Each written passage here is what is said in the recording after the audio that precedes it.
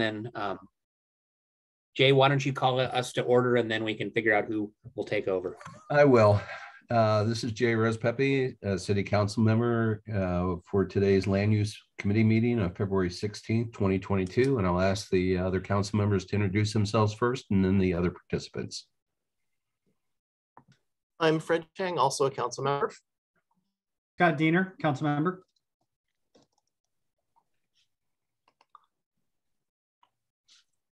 And also with us is Nick Bond, Jim Fisk, Josie Radem. How do you pronounce it? Rademacher. Rademacher. Okay. Yeah. And Brandy Wallace.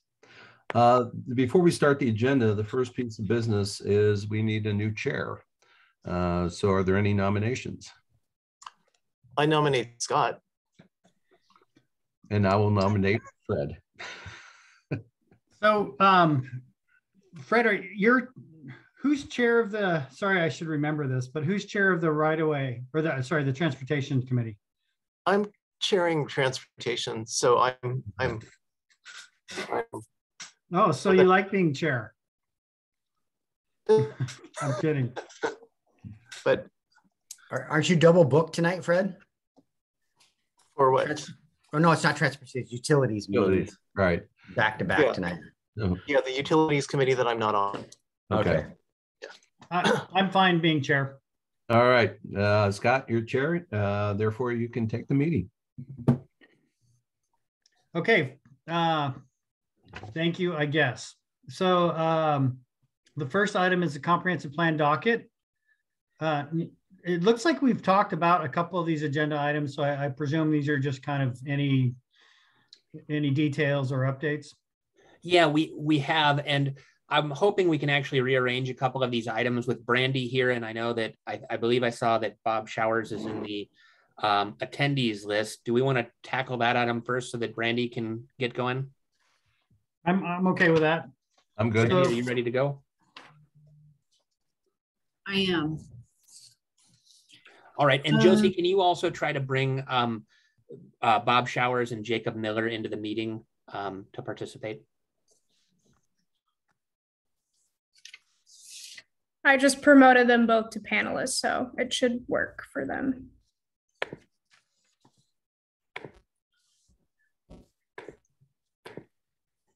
All right, Brandy.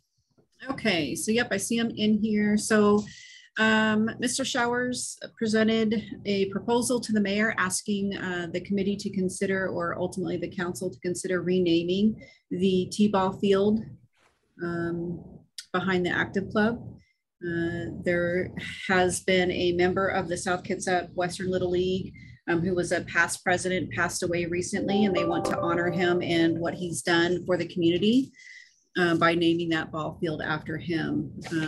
Their board did take a vote, and attached to this packet was the minutes authorizing the city to consider renaming the field. So that is the ask, is to see if the committee has a recommendation to bring before the council in renaming the field. And then again, Mr. Miller and Mr. Showers are both in the audience if they have, if you guys have any additional questions. Okay, and I just want to clarify, I didn't have an attachment to the packet, but I also went online to the packet, and it's just the agenda. Was there more that was actually sent to the council? Yes, I believe an email was sent either late last week or on Monday. Okay. The packet, all the backup for it went out Monday, so you should have received that via email. Okay. Just know that it's not online at the public site. All right, I will find that. In the meantime, go ahead and Mr. Showers or Mr. Miller.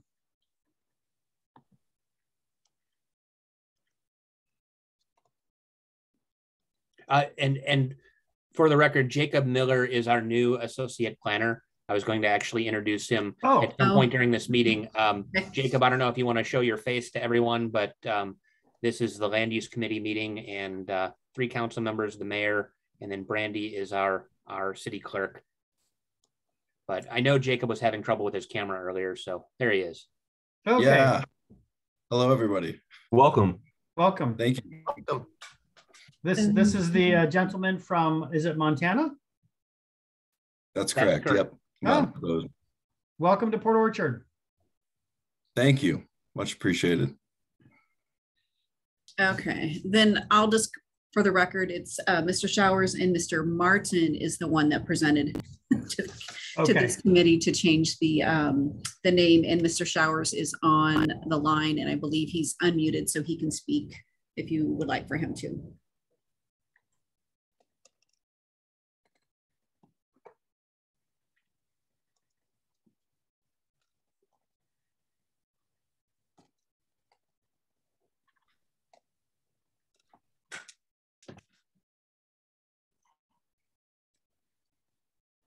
I think you're still muted, Mr. Showers. I see the mute button going off and on, so you are still muted at this time if you want to unmute.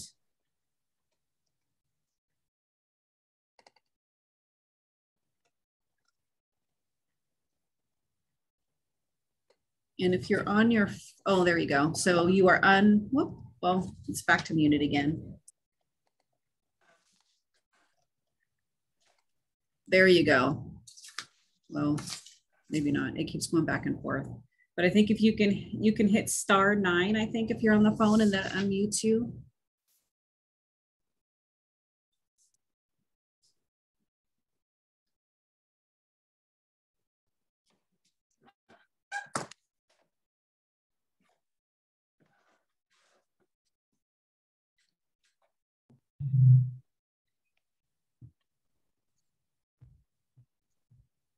Looks like he's having some issues getting his audio. Is there any questions from the committee that they want to ask him and he can think about that? Or what's your thoughts on moving this forward to the council? I don't have any questions for Bob or for the request. My question is more one of, I guess, history, like what happened when we named one for Art Michelson? Does this involve signage? Does this involve a duration of the period? It's interesting that a lot of facilities are considering naming rights, and they often have a duration. You know, we just assume that we name something, it's in perpetuity. That may not happen actually. I understand that that's actually changing. So Fred, we wouldn't be doing any signage, but the Little League would. So it's nothing we would be doing. This is their request. They're likely going to put up a sign.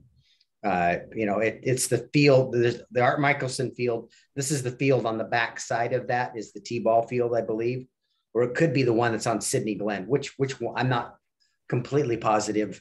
The minor league field is off across from Sydney Glen, and there's a T-ball field next to it, and there's a T-ball field behind the Art Michelson field. So it's one of those two fields that they're renaming for this purpose, but we wouldn't be providing any signage. And I really think it's up to the Little League how long they want. They wanted to 20 years from now rename it for somebody else. You know, they're the ones operating the field. I don't, you know.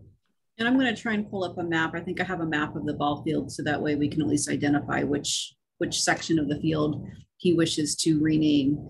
And then, Josie, I think you have the ability as being the host to unmute Mr. Showers. So maybe you can unmute him, and then maybe he can start talking and see if that works better while I'm pulling up the map.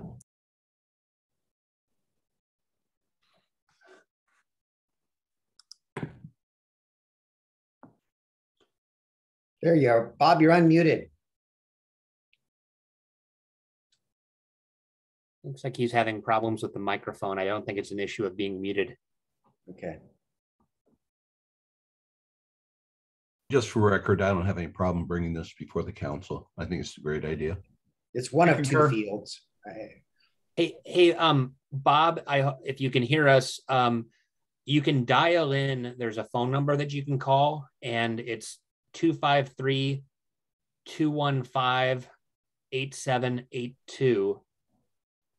I think we're going to be done with this before Bob Okay. call in. I'm not hearing any issues with this. Right. And we can figure out which field it is when it gets to the city council meeting. It sounds like the city's involvement is also minimal. It's not like we have to rename any maps or anything like that. Yeah. It's not like we're renaming a park or something. Right. Okay. Yeah, correct. All right. Bob, if you can hear us, all is good. And staff will reach out to you. So moving on to the next agenda item, did you want to go back to the top, or is there any that Rob you want to hit first before? Are you going to another meeting? I'm going to hang out at this meeting. Okay. Do you want to start back at the top, Nick, or what's your preference? Yeah. Let's go through from top to bottom. The first item, obviously, that was on the work study agenda last night, and I threw it on this agenda in case there was any follow-up discussion that was needed. But I think we pretty well have that squared away. So I don't know that we need to revisit it. What is that subject matter? It's the comprehensive plan docket. So that was the docket that we discussed last night, which will then go to council for approval. Jim, I can't remember if we were aiming for March 8th or whether that'll happen next week. I think it was the first week in March. Yeah, so I think March 8th, the docket will be on the city council business agenda for approval. And I'm good. I don't have any issues. I'm good. I feel like I am well informed on the issue. All right. So the next item also we talked about a little bit last night. I don't know, are you looking at a little more detailed explanation of the projections? Well, this is a different item than what we talked about last night. We did discuss this at the Economic Development Committee on Monday, and I thought this is an important issue to talk about with economic development and land use both for different reasons. What I've put together here, and I'm sharing my screen right now, you should be able to see a spreadsheet. I have taken all of our housing that is in for permitting now, and using the Office of Financial Management population estimating schedule, which is an April 1 through March 31st annual update that they do, I have projected what units are going to be receiving certificates of occupancy in which period for the next 4 years, trying to estimate what population we're going to be dealing with, because we are seeing a surge in permitting activity. And so I went through all of our permits, and there's several projects that are under construction.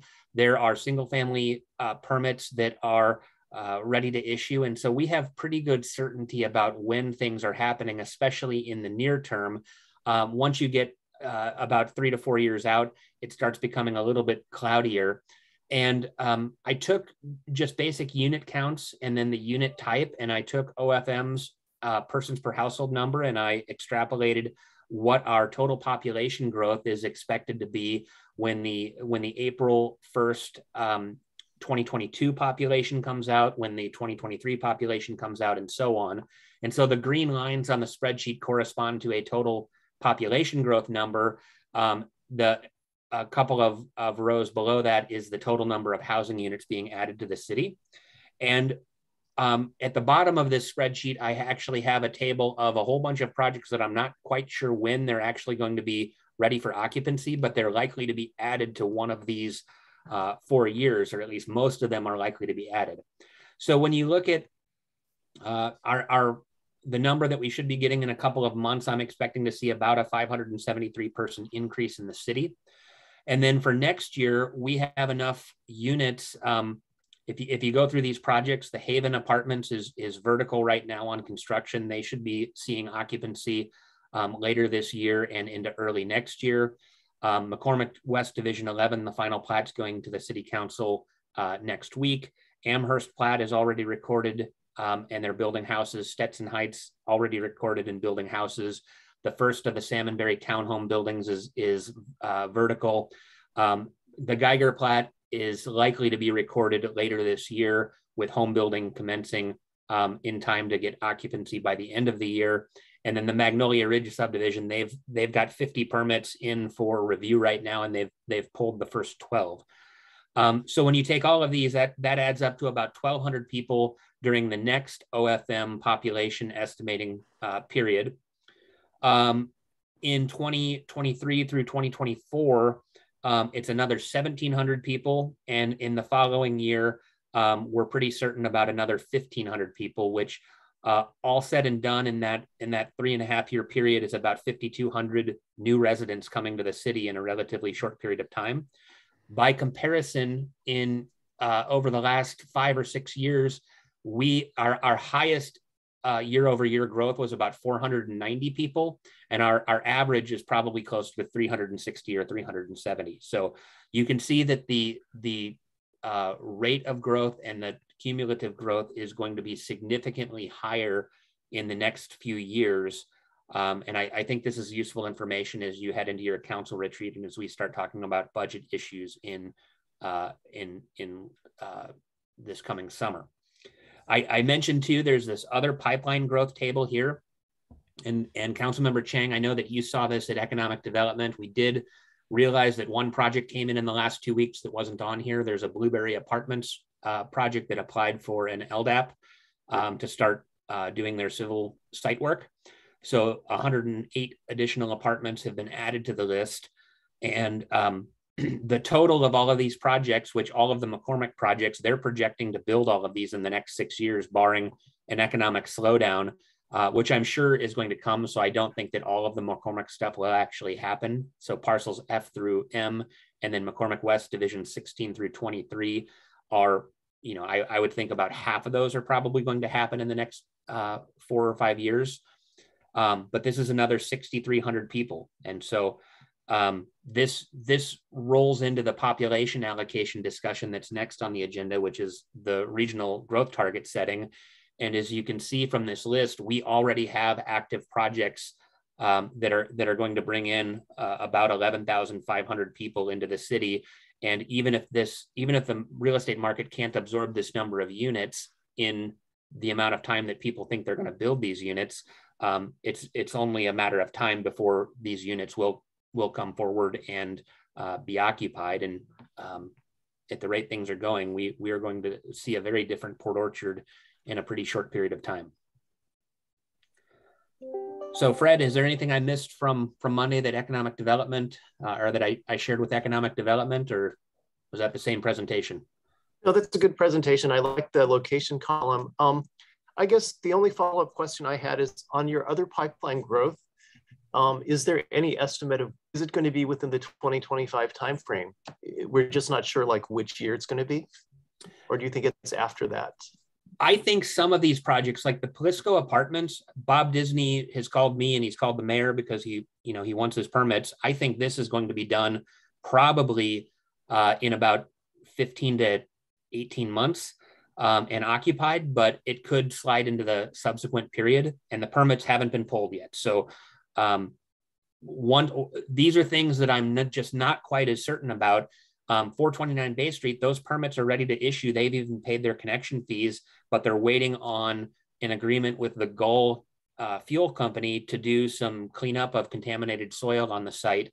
And so they've asked for an extension now twice, and now they're extending it until July on when they're going to be starting construction. And so, they have everything in order. I believe that they intend to go forward, but they keep stalling a little bit. And so I haven't moved that into a particular column yet. So that's the Lighthouse project? That is the Lighthouse, Cheers, Lighthouse, Tweetins. Okay. And this is the first I've heard of how extensive the contamination was. What can you characterize that? Was it pretty substantive, or was it moderate, or? Anybody that grew up here knows that was Binger's gas station. Gas station, right. Yeah. Yeah, I don't know the extent of the contamination. My understanding in talking to the attorney who is representing the current owner is that they're just negotiating a contract that will figure out who's paying for what as part of this cleanup. And so they're just trying to assign responsibility and get that cleanup initiated. See Jay's hand raised. He's muted. Yeah, he's never done Zoom before. Yeah, like that never happens. Anyway, this is an outstanding spreadsheet, Nick. I'd ask that you could email it to me and the other council members. The other thing I wanted to ask, so when you said that I'll say Lighthouse Tweetins project 429, You said they hadn't paid their connection fees? They have. They paid them right before they changed. I'm sorry. Yeah, that's what I thought. Yeah, this is really, really good. We are growing.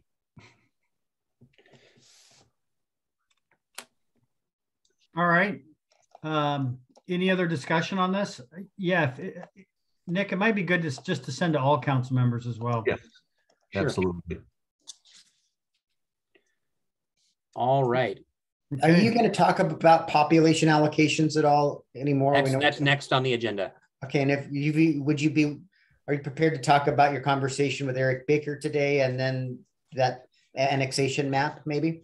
I was curious how that conversation went. So so last night at the city council meeting, we talked about this growth target dashboard.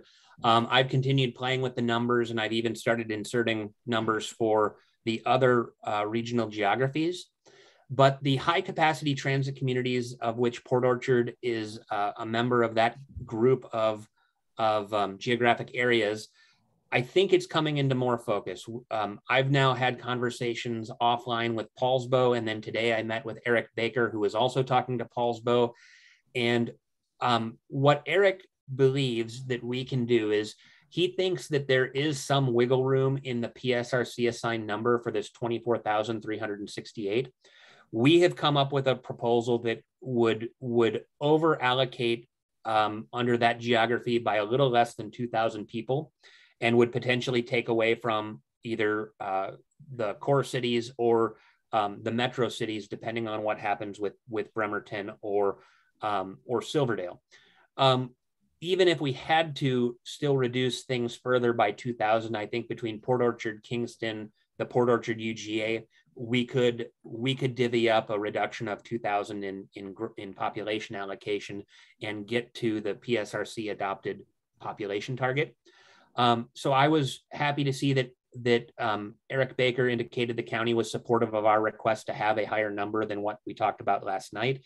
Under the scenario that he is now talking to Paulsbo about, we are at 11,500 for the city of Port Orchard and 3,552 for the Port Orchard UGA, which matches exactly the buildable lands capacity of our urban growth area.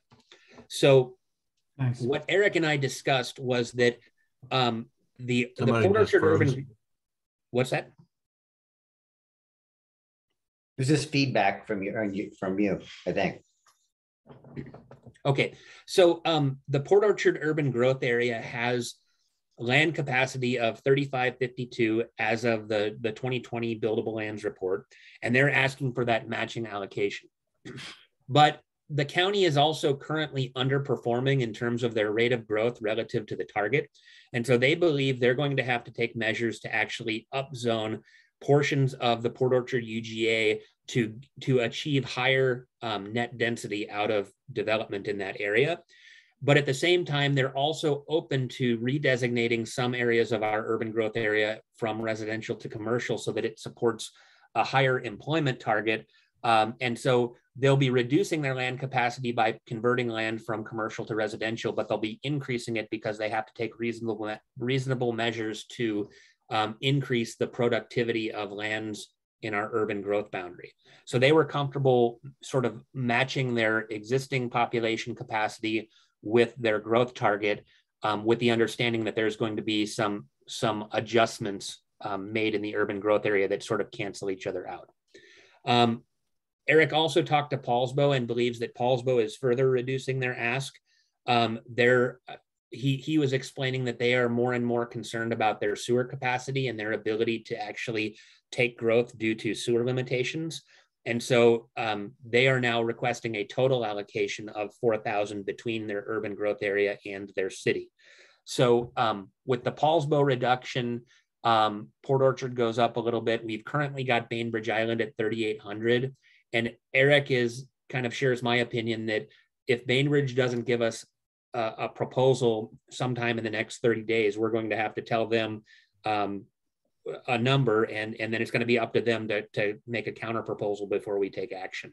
So it's possible that we will have to give a little bit or take a little bit, depending on what Bainbridge Island decides. So I'm feeling like we're getting a lot closer. We have our next meeting with the county and the 3 high capacity transit communities next week. And I'm hopeful that we will have a recommendation coming out of that meeting that includes a proposed target for Bainbridge Island that is sort of subject to Bainbridge Island discussing that. And it's possible that after Bainbridge Island gets a number, they may have to come back with a counter proposal that we will have to accommodate.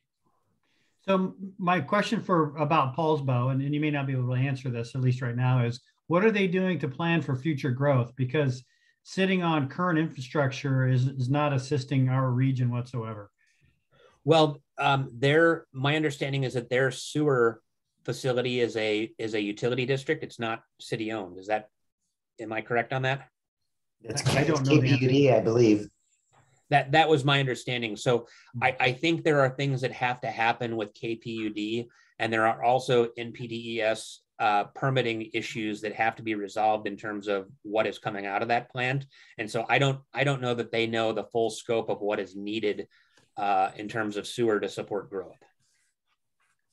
And you know, Nick, I know we had the discussion last night, you know, about we can't really, correct me if I'm wrong, dictate what other people's numbers are. We can only look at kind of our own. But this doesn't look like it's, you know, when I look at that, you know, going as we move toward 2050, that we're, you know, that it's out of our, that may not happen. You know, I mean, it looks like our growth is tracking pretty well toward that. What am I missing?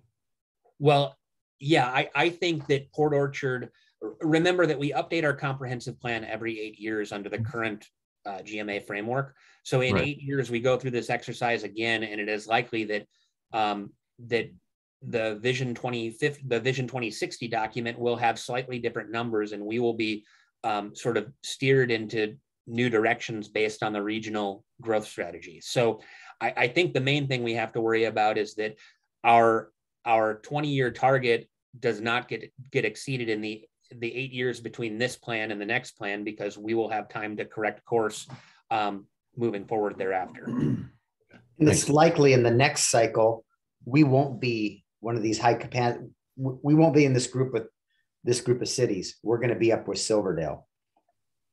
Right. Unless the threshold for a core city, which the current threshold is a population of 25,000, unless PSRC increases that, you know, commensurate with the rate of growth throughout the region, I think we'll be in that same category as Silverdale, and we will be splitting a larger share of growth between the two areas. And even Bainbridge Island could end up in that category as well, because they're right at the threshold today.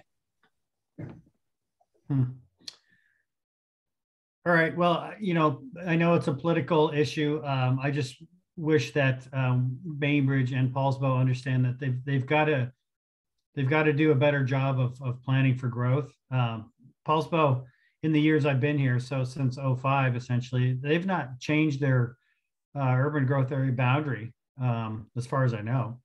It looks pretty much similar to what's been around forever. They've annexed most of it. What they haven't done is upzoned. Yeah. Reasonable measures haven't really been in play there either. And then Bainbridge Island has got this no growth approach. As a city, it just doesn't track. Yeah, the one thing that was shared, I believe that was at our Plan Paul meeting, Mayor, was that Bainbridge Island, the newly elected members who are now serving on Plan Paul did indicate that there has been a major shift among the population on the island in terms of doing things about especially affordable housing and things at the lower end of the scale. I think there's a recognition that they have a major problem in that they don't have people, they have jobs on the island that people can't afford to live near. So they said there has been some political shift. Nick, they talk a good game, and they always have, but their actions don't support their words. Yeah, I concur totally. Yeah. And we all know that is a matter of not if you're in the barrel, but just when. So it's got its issues. Yeah. They do have more turnover on their council, so that's both good and bad, I guess. They eat each other up over there. And last election, a couple of them were sleeping together. Yeah, I don't think they're on council anymore. They're not. So yeah, it's yeah. So they have at least 2 new members. And a couple of them I encountered through the Realtors Association, and they certainly, as you said, Rob, they certainly talked a good game about wanting to have more housing on the island. So we'll just see if they have the numbers to bring that forward. All right. All right. So the plan then is to bring this back to the council with these tweaks, as I understand. Yeah, I think we'll just report back periodically with the progress in negotiating numbers. And I suspect by the end of next week, we will have a proposal to recommend to the KRCC board, and then the board will be discussing it. And I think the mayor is going to have to relay how those conversations are progressing. So Nick's group has one more meeting. Then the Plan Paul group has a meeting based on their recommendation, and hopefully Bainbridge Island is playing well. If that all goes as planned, then the full board that Jay and I both hold a seat on would then be ratifying whatever recommendation comes from the Plan Paul group. Well, I'll just weigh in and say that when we did that tabletop exercise a couple of years ago, that Nick, you were a major participant. It was interesting to see that there weren't a lot of Legos down at the Bainbridge Island site, and I'll leave it at that. So, yeah. Nick, do you want to talk about the annexation map? Could you throw that up? So the other part of the conversation that I had with Eric Baker today, which potentially helps with this growth planning discussion, we had floated an idea to the county about 6 months ago about the possibility of using a new tool the legislature has provided for annexation. And so we identified 7 planning areas on a map that we would potentially be interested in annexing a few or all of. And I believe we discussed this at the Land Use Committee in October as well. Yeah. In any event, after talking to Eric today, his take was, yes, this would actually go a long way towards helping the county, especially if they end up getting appealed by either a pro-development group or another group that thinks they have too much urban growth area. And so Eric said that if we're going to do this, it has to be done relatively quickly, because we don't want to have to adjust the targets after they've been set to recognize the annexation. Essentially, the annexation needs to be well on its way to approval by the time that the KRCC board adopts these targets. So Jim and I both have been looking at the regulations for a interlocal agreement type of annexation. And, you know, in terms of the minimum requirements, it's relatively straightforward. We have to give notice to the fire district. We have to notify West Sound Utility District. And then we're supposed to draft the agreement and make it available to the public before we send out a public notice, so that the public can actually go read what's in the agreement. They can see the boundaries, they can see the proposed zoning. My understanding in talking to the county was they may want an additional public process on the front end of that to determine what this map should look like. And so how quickly and easily this can be done really depends on whether we are trying to create an annexation proposal through a public process before starting the official annexation process, or whether we're going to go forward with the map that you see and just run it through the standard procedure that's outlined in state law. So I've asked him to clarify what it is that the county wants, because he made it seem earlier in our discussions like he wanted to make sure that we managed this well from a PR and public relations standpoint. And I agree with that sentiment that we need to conduct outreach. And the conversation Nick and I had earlier today, county staff nor our staff has the bandwidth to manage this. And we should look for a consultant to do this body of work so that we do it right and don't stumble along the way.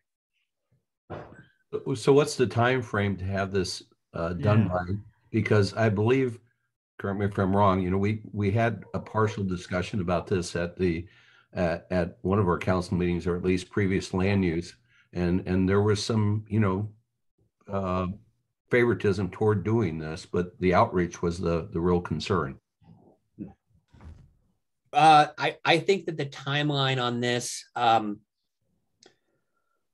I think we could be wrapped up with this sometime during the summer, and I think we could be far enough along with it by May so that we're setting population targets under the assumption that the annexation is completed. But I don't know. I think the county and the city would need to talk a little bit more about whether are we using this map as the starting point and only reaching out to the people in these areas, or are we having a broader conversation about potentially annexing more than this? In which case, no, right. This is a big bite for us. Right. That's kind of my thought as well. And I think that level of outreach could be done relatively easily with mailed notices and potentially an opportunity to go online and say, you know, where do you live and do you support this or not? And we can plot on a map where there's broad support for annexation, where there's broad opposition, and we could consider amending if the purple area, if nobody wants to come into the city, we could amend the proposal and not include that area. But if there's broad support everywhere else, we could proceed. I'm still brainstorming about how to structure this sort of outreach if it's outside of the required process and on the front end of the process. Could be simply our communications consultant helping you guys. That's what I was thinking as well. I'm not even sure that we need a planning consultant. We may be able to do it with just the contract that we've already signed.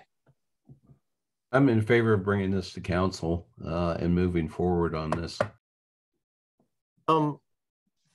Nick, are we talking about all the colored annexation areas? For some reason, I was thinking we're only doing the Southwest Bethel and Southeast Bethel, but we're talking about all the ones above that as well. At this time we are, and I think that the county's position has always been they want a balanced annexation. They don't want us taking all the commercial without taking some of the residential. I think that's a fair position to take. Yeah. Most of the residential is in that purple area. The Bethel South corridor has kind of a mix. The teal or aqua color on Mile Hill is a little bit more commercial. And the other areas are really low. There's not a ton of people in them or jobs. It's just cleaning up the last of our UGA that are little pockets of county that are surrounded by the city in those areas. And it's possible that this could be trimmed back to not include either the aqua or the purple, and to just clean up those areas on the west side of the city and then get the Bethel South corridor in.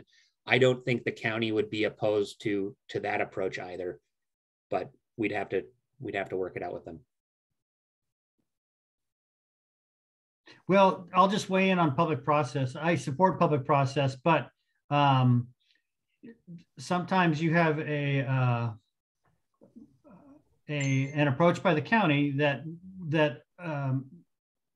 puts a lot of emphasis on public process, and sometimes, in my opinion, maybe more than what is really needed for the issue at hand. So, you know, I would support a reasonable amount of public process, but you know, we don't need to kill this one. And then my next question is, looking at the Southeast Bethel and the Brown, why the jog? Is that? That's Nick's dream, and it's not going to fly. He's taking out a mobile home park. The taking out is the wrong word. The boundary of that mobile home park, it's either going to be very irregular by sticking way out further to the east than everything else we'd be taking in, or it's going to be irregular by being concave. So the shape of that particular property was such that it was going to create an irregular boundary regardless. Okay. And my preference would be to not take it solely because the ongoing inspection and responsibilities associated with the manufactured home park are pretty significant. And it's my preference not to add another one to the city that our building department is going to be tracking when the county is probably already familiar with it. And but we can draw the line either way. It's possible that if we take the mobile home park in, that the entire boundary shifts a little bit further to the east over to Converse to make things more regular. Now, is that mobile home or is it manufactured home? I think it's a mix. Okay. It's travel trailers and mobile homes. Travel trailers. Okay. Yeah. All right. All right. So, Nick, your final staff recommendation on this? On the annexation? Yeah. I think we continue exploring it. And once I hear from the county what they have in mind for public process, I'm going to put together a proposal that can be discussed with the whole council, and we can potentially start doing some outreach based on this existing map. But I need to hear from the county if that's going to work for them. Okay.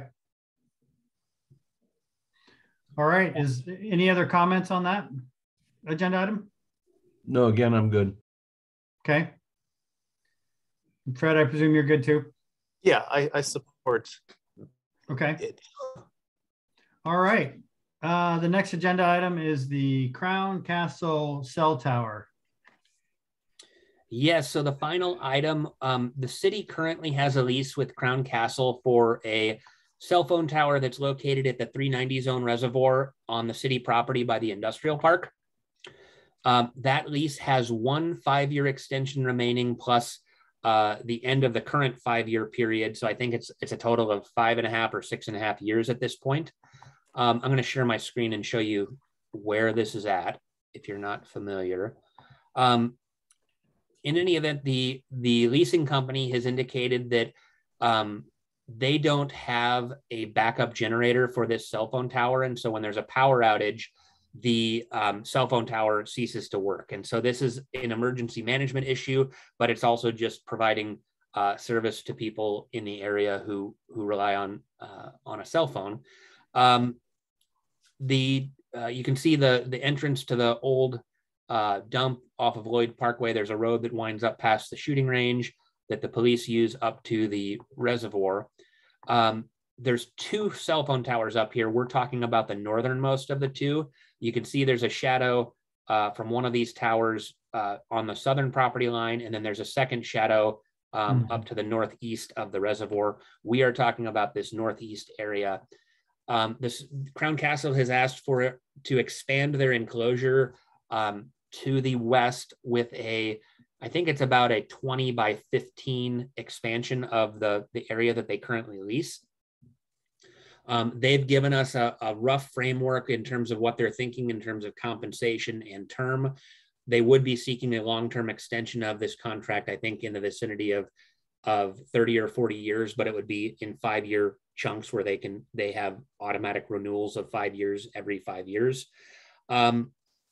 We've talked about this. I brought this to economic development on Monday just to get a few more eyes on it before we turn the city attorney loose on negotiating a new agreement. We obviously will look at compensation and make sure that we are being compensated on par with what other towers pay in the area. And we've already started doing some of that research. And if the land use committee is good with it, the economic development committee didn't have a problem with it, we will proceed and likely bring a draft contract to the city council at a future date. I'm good with it. I think that's an important addition that they want to make for emergency power.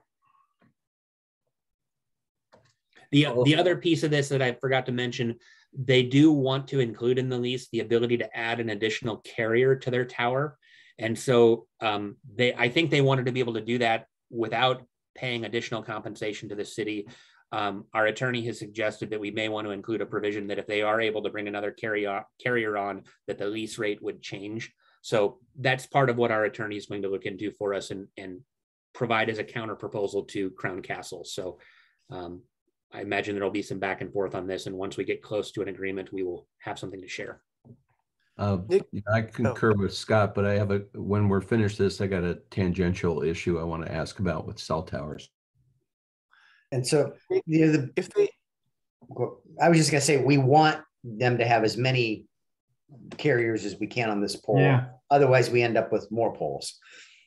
Yeah, I think the co-locating is a good idea, but if they do add another carrier, is there any indication if they would have to go up from the current height of the existing tower? Will they expand it vertically? Do we know? We have not been told. Okay. Yeah, there typically is some vertical separation that's required for carriers, but quite often they plan for that when they build the tower. It's interesting. I haven't heard of it before, or at least maybe not aware of it, but an additional lease rate if they have an additional carrier is interesting.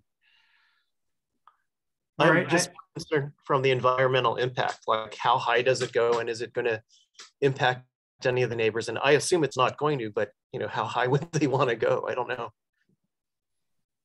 I was just driving through Gig Harbor today, and downtown Gig Harbor, I'm looking at the hillside across the way, and there's a cell tower, 2 cell towers sticking up 100 feet above the creek canopy. They've been there for ever, and I just finally noticed them today. They need to be above the tree canopy or they don't work. And Fred, I don't know that they typically go up once a tower is established. Usually they're set in their height once they're established. I mean, that's been my experience with those. But otherwise, they got to rebuild it. Yeah, they would have to get a conditional. You can't add to the top of it. It was engineered, right, a certain way. Yeah, they would have to get a conditional use permit to enlarge it anyway. So tangentially, right.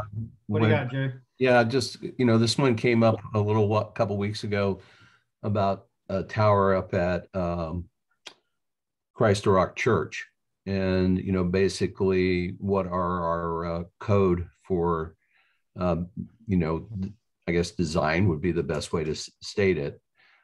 Is this something that's an issue right now? I have no, I didn't have an issue because we don't really have anything, but again, on the workload list, is this something that's medium down at the bottom? We'll call you later.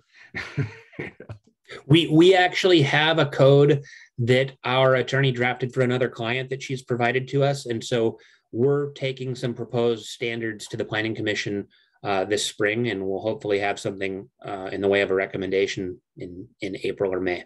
Super. Thank you very much.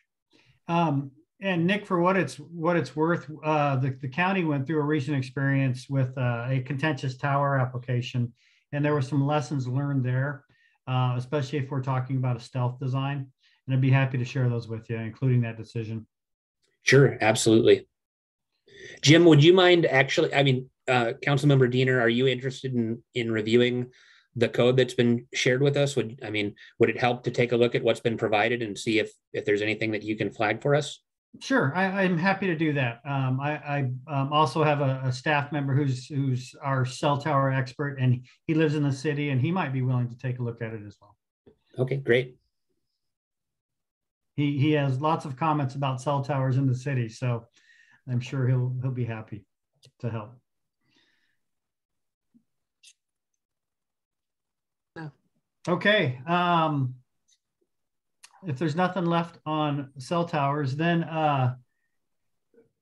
Fred, you would ask that tiny home zoning be a standing agenda item. I believe that's correct, the way I'm characterizing that. Do you want to talk a little bit more about what you have in mind here and how we can move this as an agenda item along? Sure.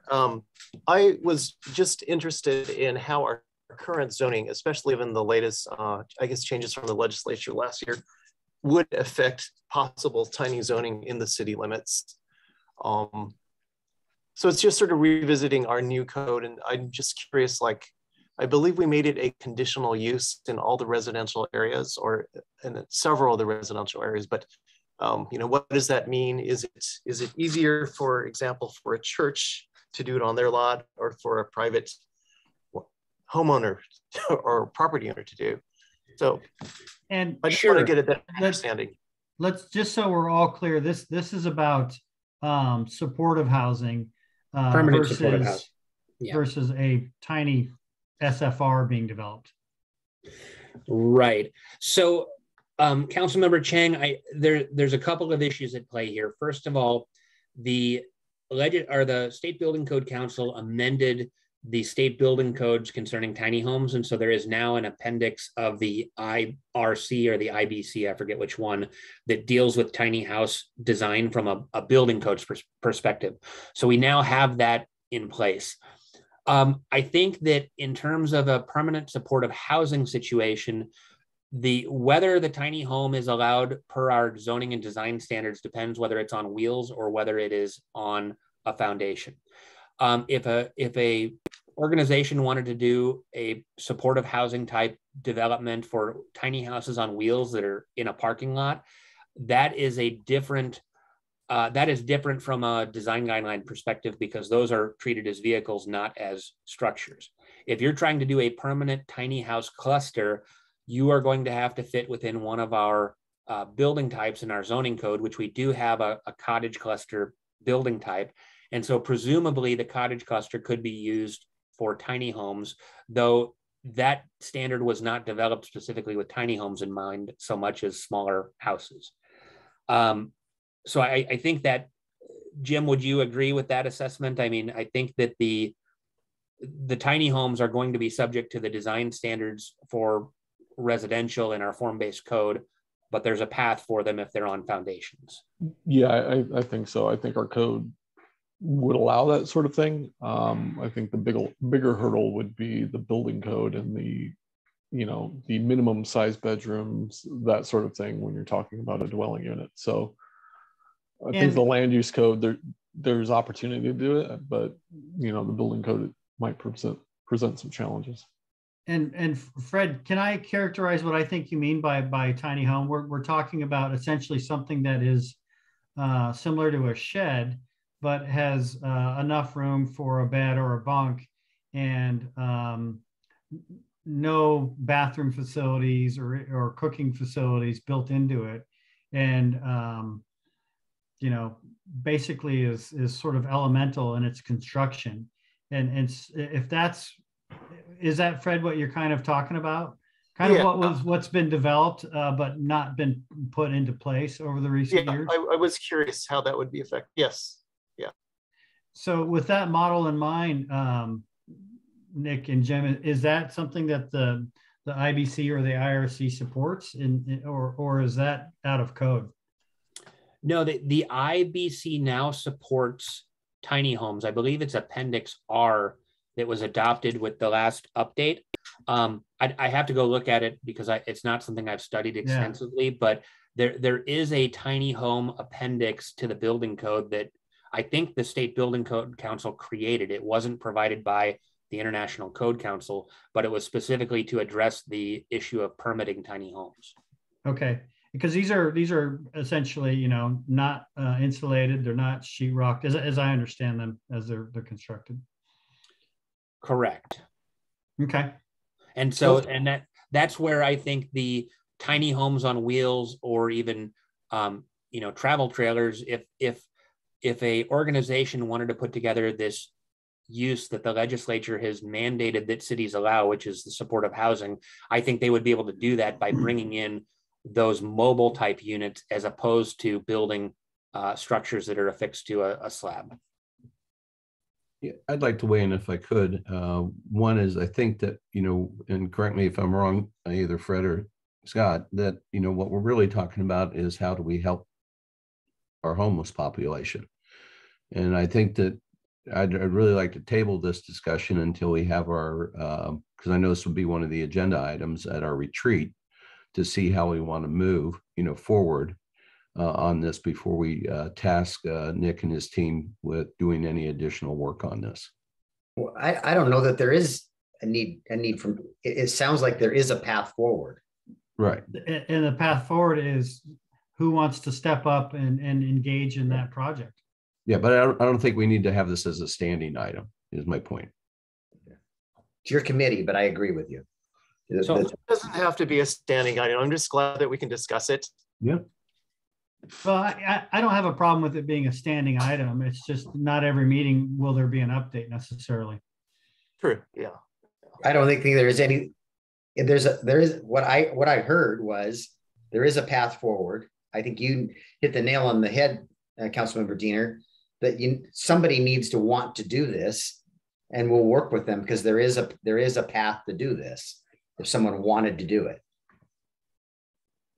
Recommending keeping them on wheels would be the most efficient way to do this and not have to be bogged down by a number of other regulations.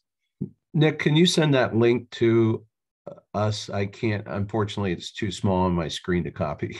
This This is actually a subscription that we have that you have to sign into to view the building code. There is a read-only version that I think is available to the public. I don't know the web address. To you, Jim? I'll search for it later. It's Appendix Q to the IRC, which is the Washington Residential Code. And the state requires this piece to be adopted. I think as part of the last update, the state adopted this provision, so local jurisdictions cannot opt out of it now.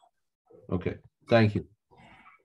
So, and there is an energy conservation code, and it basically talks about air leakage and making sure that there's some amount of insulation and that these things are relatively airtight. Which I'm not convinced the current tiny homes that were constructed would meet. Yeah, maybe true. not. True. No, they don't. Yeah. They're cute. Okay. All right. Well, more to think about on that, but essentially, somebody's going to want to have to step up, take a look at that, and then also meet code. And Jim just sent me a message and was I would like to add one item to our agenda since Fred brought up the issue of tiny homes. We did apply for a grant from the Department of Commerce last week for a housing action plan. The state legislature provided funding for cities to go through and evaluate housing needs in the community by income level. And the work that they're funding essentially feeds into our 2024 comprehensive plan update. And it's one of these commerce grants where pretty much everybody who applies gets funded, and I suppose there's a chance there will be more applicants than there is funding, but this is their second go around because they couldn't give away all the money the first time around. So there's a chance we will get a housing action plan grant that will allow us to look at these things and will include recommendations for how to better accommodate this sort of thing. And so tiny homes could be part of that, as could other affordable housing types. Did we apply previously for this grant? We didn't apply the first time around, but we also didn't know of all the legislative changes in House Bill 1220 or Senate Bill 1220, I forget which one, that passed, and includes a lot more mandates for planning housing, not only by quantity, but also by affordability level relative to different segments of your population. And so the housing action plan is going to help break down housing needs in a way that we haven't been able to do previously. Okay. Excellent. How big a grant is that? 75,000 is what we've requested. I don't know if they have too many applications, they might give smaller awards or they might cut off certain applicants. I'm not sure how they will handle that. But that's certainly enough to do the project with a consultant. Yes. Okay. If history holds true, Nick's going to get us a $75,000 grant for $150,000 worth of work, though. It is a tough labor market, but I'm convinced we can find somebody to do this work within that budgeted amount. Yeah. Okay. All right. Is there anything else or any good of the order? No, appreciate it. I'm going to jump off and go to the utility meeting. Yep. See you guys later. All right. We'll adjourn at 5:33. Thank you, everybody. Have a good rest of your day. Bye-bye. Bye.